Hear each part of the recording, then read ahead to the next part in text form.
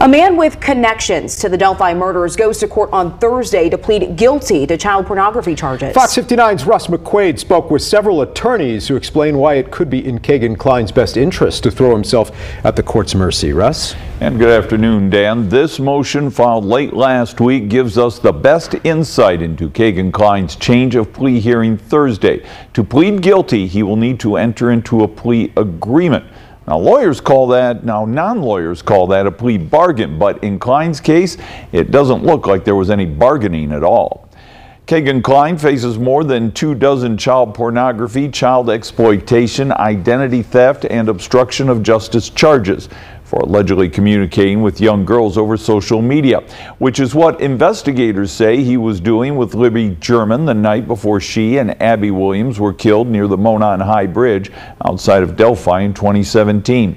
Richard Allen has been charged in that case. Kegan Kline has not. But when he goes to court Thursday, Kline's looking at pleading guilty to all the charges against him. No counts dismissed, no apparent promises made by the prosecutor to suggest the defendant would be ordered to serve all of his sentences at once instead of one after the other.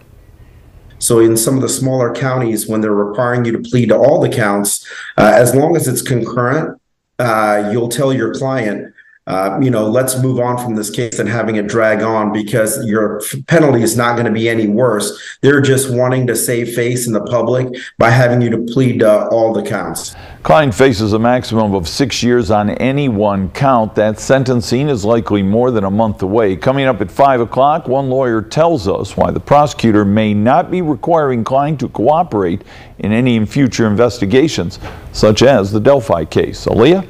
Russ, thank you. The only man charged in the Delphi murders investigation is Richard Allen. State police arrested him last fall for the murders of Libby German and Abby Williams. Allen has a hearing set for June 15th. Meanwhile, you can find the updates on Allen's court hearings and the entire history of the Delphi case over at fox59.com. All right, let's turn to our weather right now as we